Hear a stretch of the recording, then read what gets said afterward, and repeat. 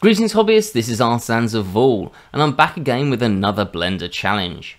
So if you haven't seen one of my Blender challenge videos before, they're quite fun. All you've got to do is listen to the challenge and you've got to try and recreate what I've created in the most efficient way possible, and then on the Friday I'm going to show you how I did it. Now this one's a little bit different because actually we're just going to be looking at one technique or creating one shape, and that is these insets here and in the corners that look like they're for some sort of rivet or screw to go into. So don't worry about the rest of this. This is just a floor panel that I've made previously. There is a link to that in the description as well if you want to have a look at how that was created.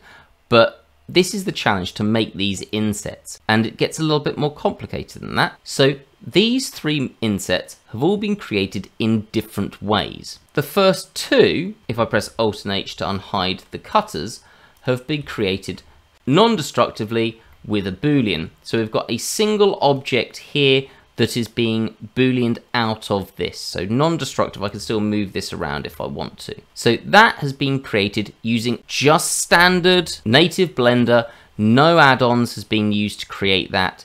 And that's the first challenge, is to create this screw hole non-destructively. I'm just going to hide that one.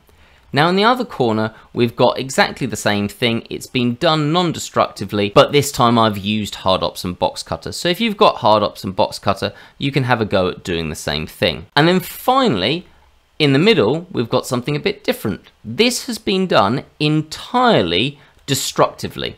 There is no boolean that has been used to create this. It has been done entirely to the mesh.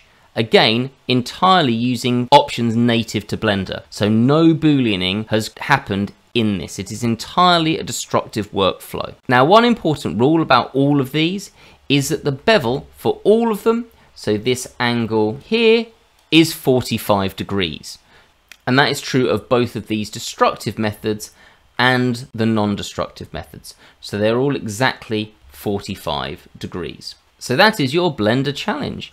Not as complex as some of the ones that we've had previously, but using 3 different techniques to create the same result. As always, if you've come up with some solutions to this, please do not put them in the comment section. I look forward to seeing your comments on how you did this in the video on Friday, but don't ruin this for other people who might want to give this a go by telling them the answer.